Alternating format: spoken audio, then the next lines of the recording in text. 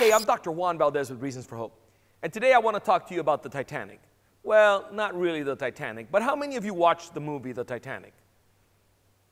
Do you realize you're never going to get those 3 hours back of your life?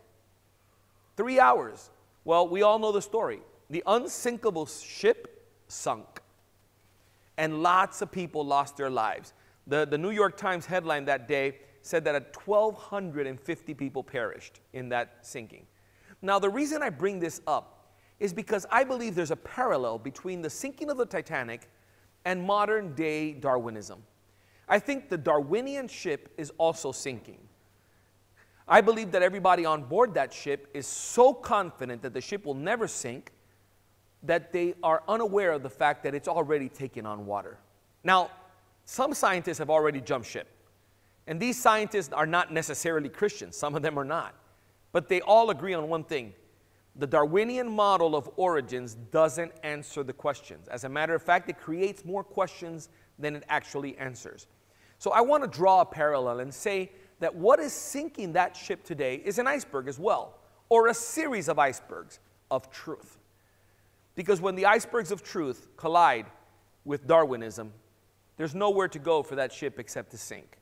Darwin himself, in The Origin of the Species, specified that there were changes that could be categorized as general evolution, but other changes would be categorized as special evolution. So he had the two categories.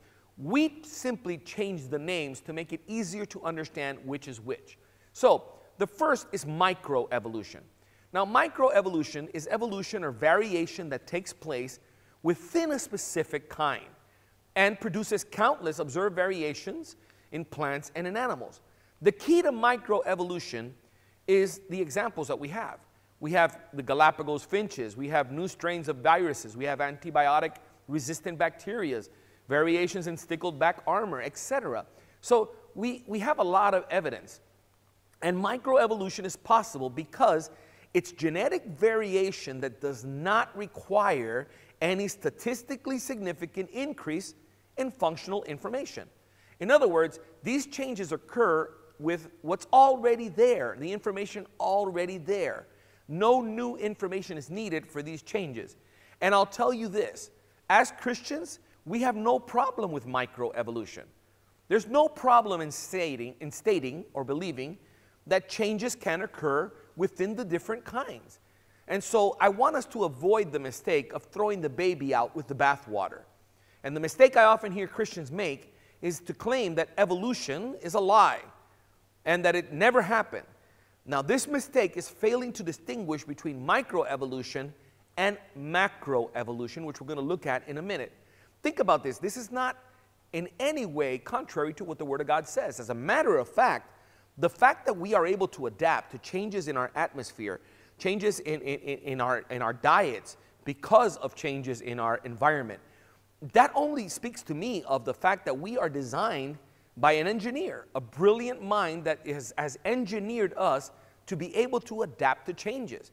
If God had created a world in which every living organism was so rigid and static that a change in temperature would kill us all off, that would not be a good design. However, that's not how God did it. God did with us what engineers do today in laboratories.